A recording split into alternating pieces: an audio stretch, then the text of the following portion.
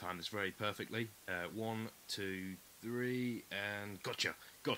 This is the Green Anaconda. He is the largest anaconda species in the world, and he's really not too pleased with me right now. They're quite notorious for biting.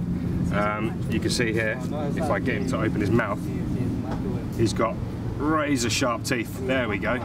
So he's got 2 rows on the top and the bottom of fishing hook like teeth, so I really don't want to get bitten. You can see here he's displaying that breathing tube, so when they're underwater and they're eating, that's how they breathe as well. Absolutely amazing creatures. They get a lot bigger than this. This one was just caught 10 minutes ago. And they're very powerful. So they're constrictors by nature. Look at the coloration.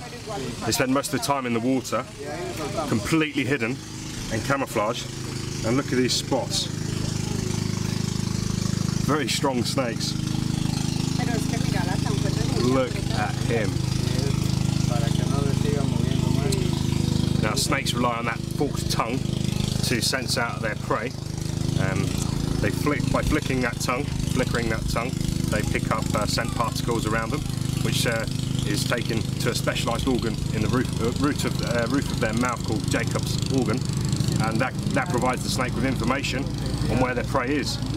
So the forked tip in that tongue, that gives the snake a sense of direction, i.e. if its prey is to the left or right, via more scent particles on the left or right hand side of that forked tongue. So they're very efficient predators.